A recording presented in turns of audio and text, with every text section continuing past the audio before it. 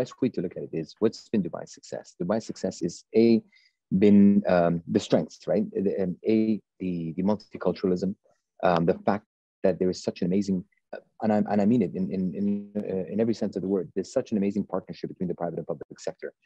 And the advantage that we have is, in many cases, as a government department, we are driving the private sector forward, as opposed to the other way around, where which would be the case globally.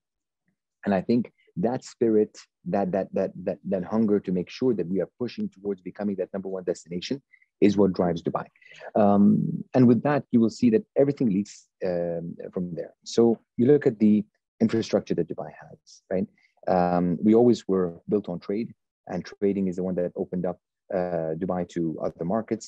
We grew that, and today we are one of the largest port operators in the world. And also from the same perspective, you look at Dubai's airport.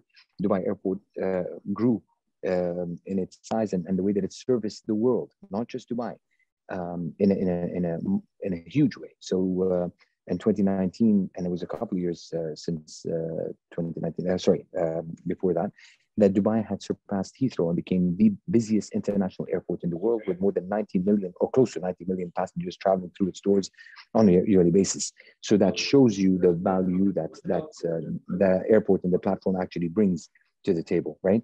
So those two things play a key role, one from a business and logistics side of things, and the other one from a connectivity and bringing people into Dubai. With that, what we also did was we introduced a lot of easing of policies, regulations, visa policies being one of them.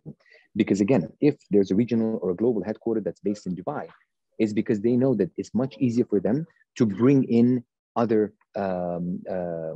team members from around the world into Dubai because of ease of access, right? So all of these things lend themselves perfectly to create an infrastructure which you can then thrive off of.